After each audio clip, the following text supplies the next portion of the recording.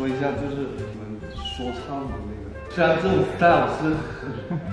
就很独特，但是不帅，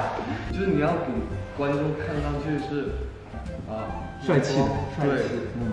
就是我要跟你说的一个东西，就是你在舞台上面，你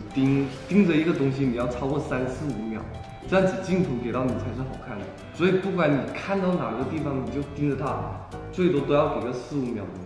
这样子是能，就是镜头给到你也是好看，也是有神的那个眼神。我在这个节目里面，我跟刘俊老师学到的东西也挺多的，就是你们要控制那个力度，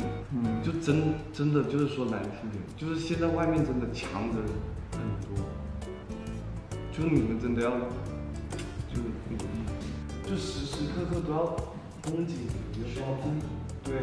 我在大厂里面，就是因为没有怎么练基本功，天天都是编舞，然后我昨天去上了一次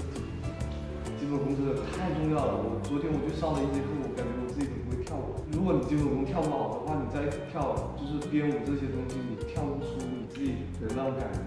我看你们跳舞就是可能我看强的人看太多了，我跟强的合作过。对的，就是不好意思，我自己也不是特别强，但是我把我看到的尽量就是让你们更好。